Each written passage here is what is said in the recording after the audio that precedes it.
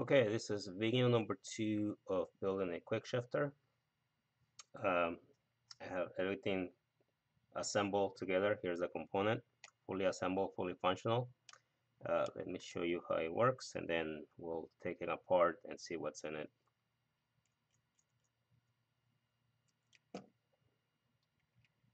So this one has an output voltage of from 0.6 volts when it's not detecting anything, all the way to whatever voltage you're giving it when it's detecting a magnet that is really close to it.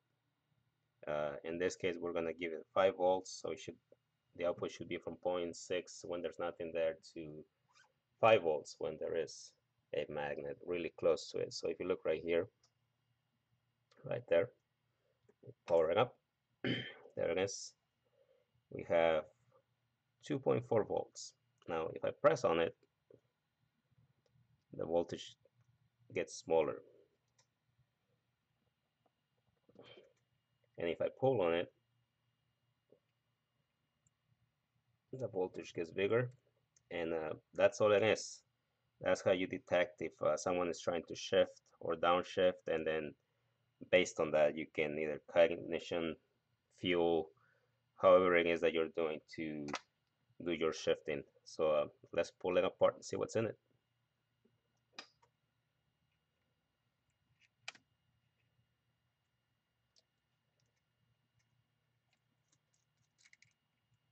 So here's the body of the part.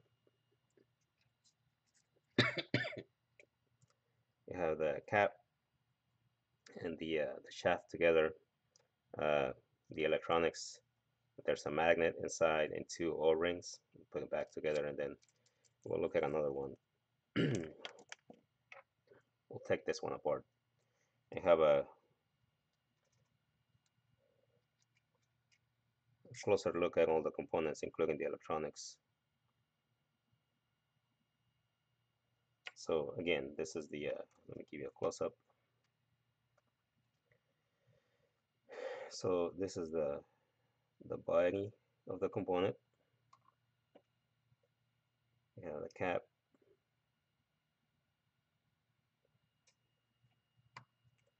and we have the shaft. There it is. Magnet.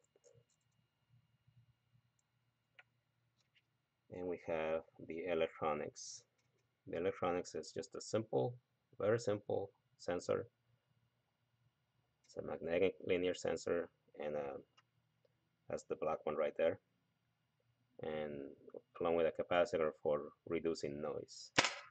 Now this is the right here, the DRV50568. It's from Texas Instrument. You can get it online, and the way it works is if you get it close to a magnet, it'll output a voltage depending on how close you are or how far you are from it. So let me power up. So you can see there's 0.6 volts because there is no magnet close to it. But if you get a magnet close to it, you'll see the voltage starts to go up all the way to 5 volts. And then as you get farther apart, the voltage drops.